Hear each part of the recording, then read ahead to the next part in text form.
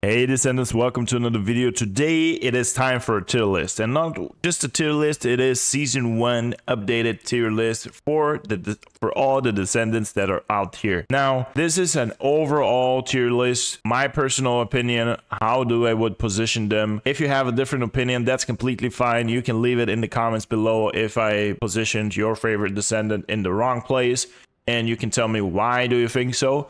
But in general, this is, like I said, my overall quick overview of the Descendants. This is not a tier list that is going to be specifically for mobbing or specifically for bossing.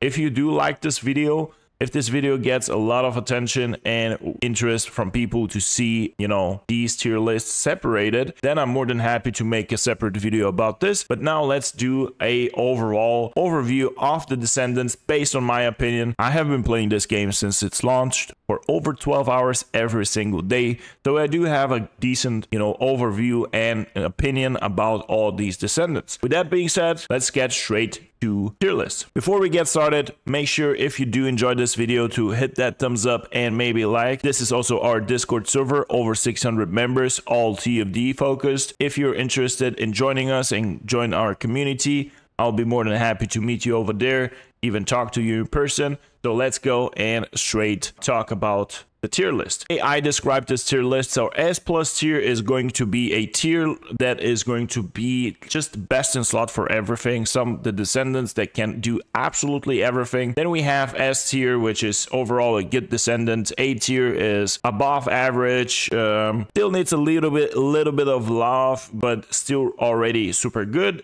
B tier is absolutely average. C tier is going to be a little bit below average, that would love to be, more buffed. And D tier is completely useless in my opinion right now and would need to actually get a buff. And honestly, C and D tier in my opinion are two, tiers that would need a buff regardless. All right, so with that being said, let's get started with the tier list. I will try to be as quick as possible. I don't want to waste your time, so let's talk about straight. I'm gonna drop in a Descendant and I'm not gonna go into much details, just a couple words for each Descendant, and let's go.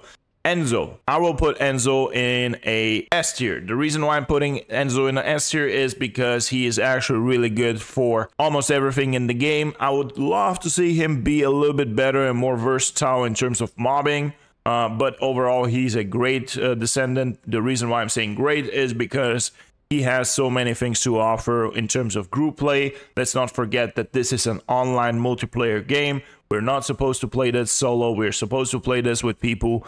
So I am more going to be rating the Descendants based off, is he an overall good Descendants to bring for all activities? And most of the activities in the game right now are with other people. So let's talk about Enzo. Enzo is a great Descendant, great for bossing, brings a lot of things to the table when it comes to group play. I would love to see him a little bit more, versatile in terms of mobbing, but this is where I would put him. Gley. I would actually put Gley in an S+ tier. The reason why I'm putting Gley in an S+ tier is because she can do everything and she can do it very well. Now, she's a good mobber. She is a great bossing Descendant. She can bring so many things to the table, and that's also why you will see a tons of Gleys in your public games and a lot of people playing her. I personally don't like Gley. I don't like her playstyle. I have fully built her. I can do everything with her, but I just don't personally like her. But in my opinion, she is a S+ Descendant. That's why I'm putting her up there. The other Descendants, Esiemo. Esiemo, guess what? Next one, please, buff. Esiemo, in my opinion, is just pretty useless in this stage of the game. He doesn't have the numbers. He doesn't have the kit, in my opinion. I don't really understand how his kit is supposed to work in this current environment, where we are supposed to be super quick, where we are supposed to do a lot of damage. Take a Bunny, take a Valby, take all those top tier, take Gley, take all these top tier grinders for most of the activities. He doesn't even get near to those. So that's why I'm putting my here position based on comparing him to the other Descendants. he might be interesting for some of you folks, but I played around with him. I don't understand how can I make him work right now in this current setup. He does need a little bit of buffs and maybe a few reworks here and there, and maybe he has a great potential to actually become a strong and big good Descendant, but in my opinion he is a D tier currently. Ultimate Viessa. Viessa, in my opinion, is one of the coolest Descendants. And why I'm saying this, she is actually a Descendant that has many potential builds, and all of those builds are cool, interesting, and have a lot of damage, and you can, you know, basically do a lot of things. I will, however, put Viessa in an A tier. The reason why I'm putting Viessa in an A tier is because I think that she just lacks a little bit of damage here and there. She does have the potential to melt bosses, don't get me wrong. She has the potential to be a very good Descendant for mobbing, and the cool thing about Viessa also, like I said, she has multiple builds that are actually viable that you can make, but there is something missing with Viessa. I don't know if you feel the same way about Viessa. Let me know in the comments below. Viessa actually is one of my top 3 Descendants, like personal love towards the Descendants, because I do enjoy her kit. But there's something missing. I can't even put her in an S tier. I don't know what's wrong with Viessa. Maybe if you feel the same way like I do right now, let me know what makes you not put her in a S tier, S plus tier. But Viessa in general, just in my opinion, is a great Descendant, but I'm gonna put her for now in an A tier. Now Hailey, guess what? Well, I'm not gonna put her in an S plus tier. The reason why I'm gonna put her in an S plus tier is because she is a very strong bossing Descendant, but mobbing wise, in my opinion, she is lacking just swiftness. She's not super quick. She's not, you know, her second ability has a very long animation. In terms of, you know, her ultimate ability with the sniping, right now, without the Transcendent modules, she is just, in my opinion, a pure boss melter. However, we might see that completely change once they introduce the Transcendent modules, so she can be maybe a completely different Descendant. You could build her potentially around her first ability, more towards mobbing, but her entire kit is more based off, you know, snipers and stuff. And for mobbings right now, snipers are, you know, not where they probably should be. I don't know. That's why I'm not putting her in the S plus tier, but however, she is just great. She does a lot of damage. She is amazing, and she's really cheap to get her up and running in terms of, you know, investment. If we compare her to Lepic, for example, she is really easy to get her going in terms of pulling a lot of damage from bossing. Let's talk about Yujin. Yujin, in my opinion, is a B tier. The reason why I'm saying B tier is because he is a Descendant that is actually pretty convenient to have in your party if you're doing some bossing or hard dungeons as a group. He is actually really convenient because he can rest you in a couple seconds. He is super cool. He can heal you up. He's just an overall good support Descendant. However, the reason why I'm putting him here is I don't see his potential as a solo Descendant. I don't know if I would ever pick Yujin to just roam around, do my missions, do my things, and just enjoy him as an overall Descendant. I will only pick him if I have to be supporting my team, if I have to be someone that is going to be on standby and rest people, if I want to need to heal people. So he's a purely support Descendant, so that's why I'm putting him somewhere in the middle. He's needed, he is appreciated, we love everyone loves when you have a Yujin in the team, so it's just great. Ultimate Lepic. Ooh, and there we go, another S tier. I don't put him in an S plus tier. I have been, and actually I was one of the very first people to pull out the Ultimate Lepic boss melting guide out there. I have been playing in, I had my build ready like almost a month and a half ago already.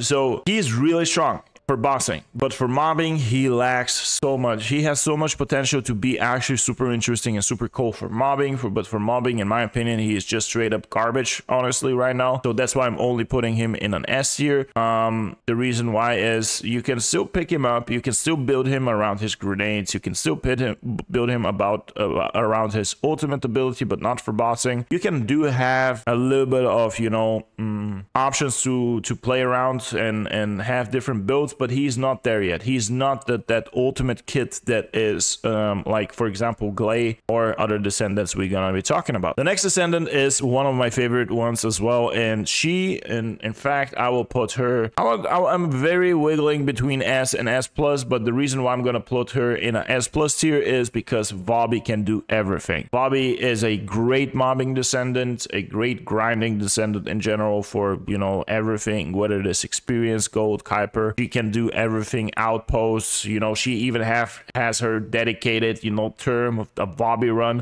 When a reactor comes out, are you gonna be Valby running this outpost to get reactors or stuff like that? She's just great. The only thing that I don't like her in terms of bossing is that her whole bossing kit is based on her supply moisture. So basically, you not only have to build her, but you also have to bring in a built weapon in order to make her good for bossing. However, when you do, she is just melting bosses and she does a lot of damage as well. Mr. Kyle joins his brother. I don't know if they're brothers, but they do look, you know, alike a little bit. He was very, he had his moment of shine, if I can say so, preseason, where he had his Superman build going up and one-shotting bosses for 200 million damage and stuff. No, right now he is not that person anymore. He is retired. He has been in the very, you know, far right side of my Descendant list when you open up the Descendant menu. He is basically, in my opinion, currently pretty useless. He is supposed to be kind of a semi-tank thing, like more of a, you know, also semi-support approach, but he's nowhere near Ajax, for example, if you have to compare these two in terms of supporting capabilities. So these two need, in my opinion, some love. They need to do better and overall have like a better, you know, hit around them. That's what I would say about these two folks. Freyna, one of my favorite Descendants in terms of capability, in terms of not capability, sorry, in terms of her kit. I do think she has great potential to be a great Descendant. However, for the time being, I would put Freyna in a C tier, unfortunately. I would love to see Freyna over here on an A or S tier. Hopefully with Ultimate Freyna, this is going to change entirely, and most likely it will, because they're releasing an Ultimate Descendant, and usually those are, you know, OP and stuff. Really depends on what kind of Transcendent modules they're going to introduce with Freyna. Maybe they will rework her, buff her. Currently, what I don't like about Freyna is she has the potential to do a lot of damage. She might has the potential to do good for mobbing, good for bossing, but she just doesn't have the numbers. Maybe, I don't know. Also, the approaches that you need to take to build her strong in terms of making her melt bosses, kind of boring and stupid. That you need to revamp your weapons, you need to expand magazines, you need to work around your weapons and stuff like this. I don't like this approach. However, what I do like about Freyna is that she's a dot Descendant based, you know, toxic, poison and stuff. I do love you know, things like this in games where you can technically dot the boss or dot anything, and this will slowly but steady kill and melt stuff. Her Contagion mobbing build is actually pretty interesting. Now they increased with season 1, they increased the AoE, but again, I think it's lacking damage.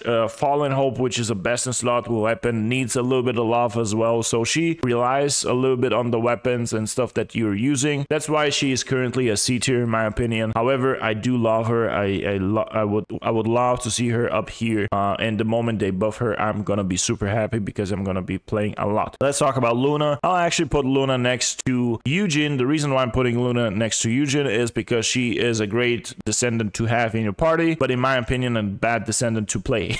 The reason why I'm saying this, and folks from my community will know, I actually don't enjoy playing Luna because and when they actually want to tease me and they actually want me to suffer on my live streams on Twitch, they actually redeem you know, points for me to play Luna and see me struggle. The reason why I'm saying this is because her kit is extremely inconvenient for folks that cannot multitask in game. So you need to play Guitar Hero and you need to play you know, the game itself in order to be efficient with her. It is a little bit of multitasking. I do struggle getting used to that. That's why I'm not playing her. However, her skills, her kit, everything is super useful and appreciated when you have her in your team. She is strong. She also has a DPS build that kind of okay, kind of reminds you of a bunny, but it's not a bunny. And the other annoying thing about her is her music. We already got all sick and tired about her playing the same tunes over and over again. Next time, please add some songs for people to get for Luna. Thank you. Let's talk about